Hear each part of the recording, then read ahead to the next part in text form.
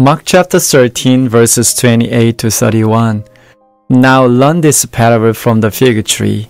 When its branch has already become tender and puts forth leaves, assuredly I say to you, this generation will by no means pass away till all these things take place. Heaven and earth will pass away, but my words will by no means pass away.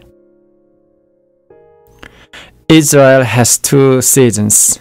Winter, from October to March, is cool and rainy. The summer, from April to October, is hot and dry. When Jesus told the parable of the fig tree in today's verses, it was April, right at the beginning of summer. Fig trees in Israel sprout in late winter, so the Israelites could tell the season by observing their growth patterns. In the same way, Jesus expects his followers to know that prophetic time has been fulfilled by recognizing the signs. As the fig trees clearly herald the coming season, so the signs Jesus mentioned clearly pointed to the destruction of Jerusalem and Jesus' second coming. However, instead of revealing the exact time of his return, Jesus gave an approximate time frame. Just as the fig trees told the Israelites that summer was near, so the signs tell us that Jesus' coming is near. But why didn't he give us the exact time and day? One reason is human nature.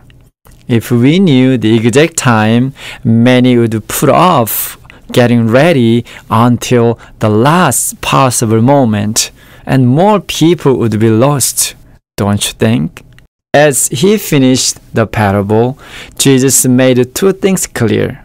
The first is that the destruction of Jerusalem would happen while his contemporaries were still alive. As foretold, this event took place in AD 70. Secondly, Jesus underscored the reliability of his predictions. There will be an end to heaven and earth, but his words will remain forever and will be fulfilled. What can we learn from the parable of the fig tree?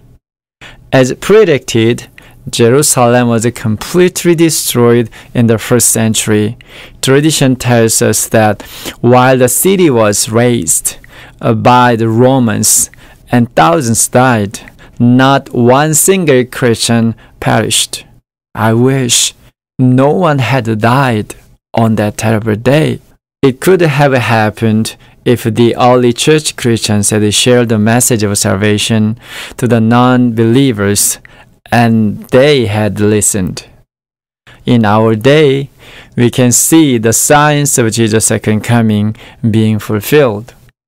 Since it is so obvious and so near, I hope no one will perish on that glorious day.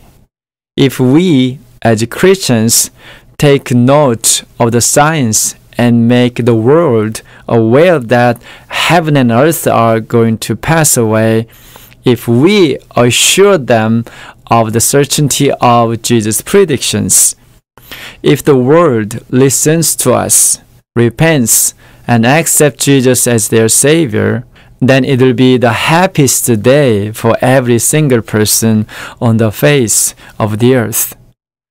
We cannot accept Jesus for them, but we can share this solemn event as often as possible at home, with our neighbors, at work, and to the world.